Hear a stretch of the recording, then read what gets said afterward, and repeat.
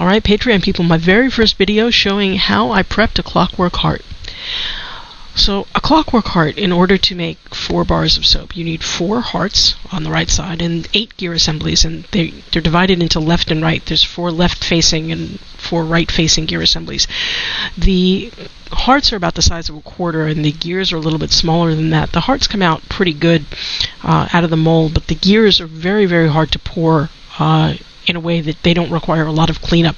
If you do that, they come out so thin that they're incredibly difficult to work with, so it's a little bit easier to just make them a bit thicker and then clean them up in post. Either way, it's kind of a hot mess. There's no good middle ground. So the gears are going to need quite a bit of work. The hearts a little bit less. But I'm going to show you all of the steps that it takes before we ever get to the pouring process that I'm hoping to show later today in a live stream demo. And the first thing that we're going to do is talk about the micas that are going to be used in this process. So, hi Rupert. Rupert says hi. So, we have 3 different shades of mica. The first one is a black, which is not activated charcoal. It's actually a black mica.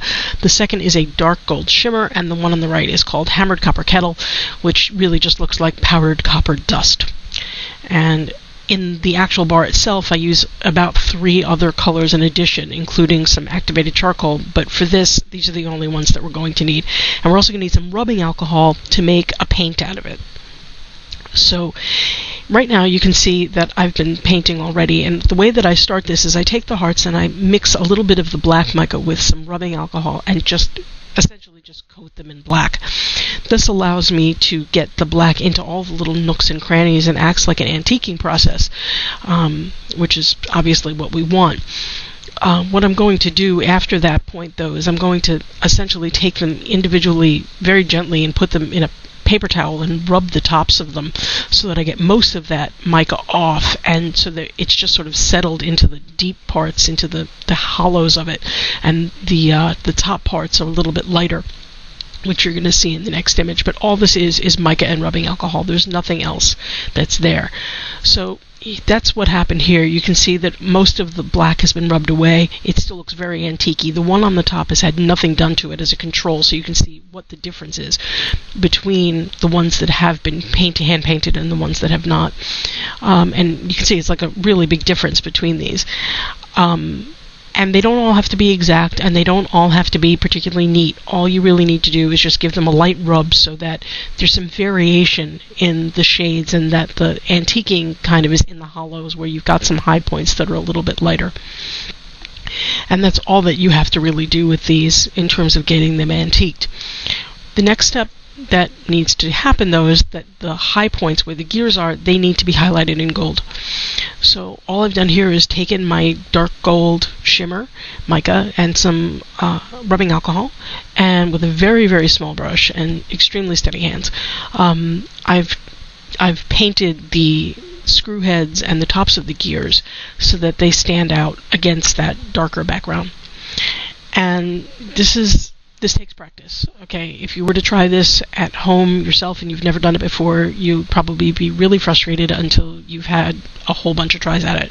But I've been doing this for years, and I can work in really, really, really small miniature scale. So this is something I'm really used to, but it does take some work getting a hold of, the skill. So once I did that, I went back over it with the black to make sure that all of those hollows, especially the gear on the left, is kind of a pain in the ass, because it's very hard to control where the mica goes. It's going to want to flow into those deep areas, and you want to keep that gold out of there as much as possible. So I went over it again with the black to make sure that it was antique properly, and I also went over the left side background with the black so that the left was a bit darker than the right, which you can start to see here, especially against the control. The left side has an extra coating of black on it that the right does not have.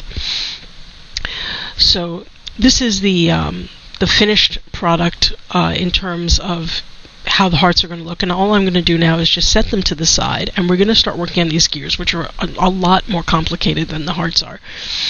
The first thing that has to happen is these are the gears, and what I did, the one on the top has had nothing done to it. I did the same thing. I took some black mica and I just dipped it into where all of the hollows are. And it doesn't really have to be neat or perfect, it just needs to be done. And again, these are really small. These gear assemblies are roughly the size of a nickel. And so they're very, very tiny, and no one's going to be looking at them that closely, but you want to make sure that the hollows have a darker tint in order to get that antique look that you're going to want out of the final product, out of, the whole thing. And after that happens, though, it's going to seem like a waste of time because I'm about to cut all of that stuff out. This photo is taken from a little bit farther away than I'd like, but you can see, I hope, that what I've done here is gone in with a very sharp X-Acto knife and cut away all of the spaces between the gears and the centers of the two gears, the one on the little round one that's off to the side there, and the main one in the middle.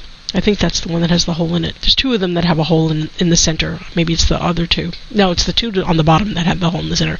The one on the top has the holes all the way around, and so does the one below it, the darker one. These are really hard to cut out, and they take about 5 minutes a piece to really get them done. After that, what I do is I take some copper, the hammered copper kettle, and those go on the gear on the top and the gear on the side, and then I mix a little bit of the black with the gold and do the small gear that's holding the two of them together. So there's basically 3 different colors that are going on each one of those gear assemblies, and you can see the one on the top hasn't had anything done to it. But they are much more metallic once they've been given a little bit of a coat of mica.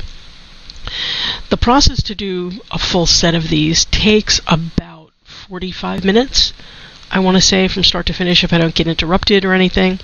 And that's all I have to do, and that will only make 4 bars of soap, guys.